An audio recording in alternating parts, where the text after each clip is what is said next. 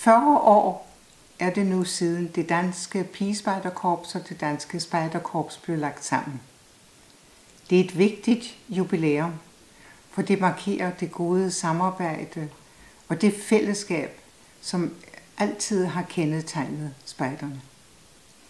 Vi skal være helt bevidste om, at de værdier, som spejderarbejdet står for, er så aktuelle som aldrig før. Det stærke spejderfællesskab gavner alle, der får mulighed for at opleve det.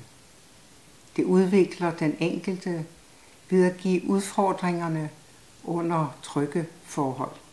Det lærer børn og unge ansvarsbevidsthed, at finde egne veje og udvikle sit potentiale til gavn for sig selv og samfundet. Fællesskabet begynder nemlig med den enkelte. Til patruljemøde, på lejrtur eller spejderkurset oplever man kammeratskabets betydning, og man lærer at udvise hjælpsomhed og respekt for sine medmennesker, for samfundet og for naturen omkring os. Det er evner og færdigheder, som man tager med sig livet igennem. Også selvom spejdertørklædet bliver lagt på hylden.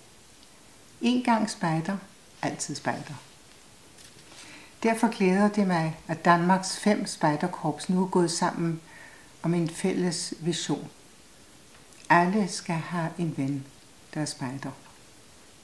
At der knyttes endnu tættere bånd på tværs af de enkelte korps, så flere kan få del i vores stærke fællesskab, hilser jeg varmt velkommen. Det er et fællesskab, der rækker ud over Danmarks grænser, på tværs af sociale og kulturelle skel, og som lærer os at vise respekt og tolerance for hinanden. Betydningen af det tværkorpslige samarbejde oplevede vi sidste sommer på Spejdernes Lejr 2012. Her blev det klart, hvor meget større oplevelser spejderne kan få, når korpsene går sammen.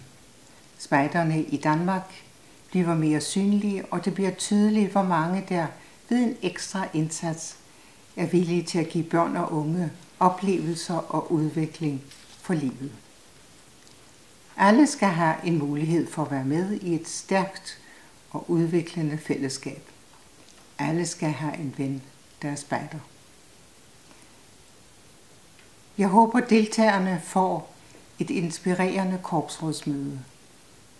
Og jeg ønsker Det Danske Spejderkorps et stort, varmt og hjerteligt tillykke.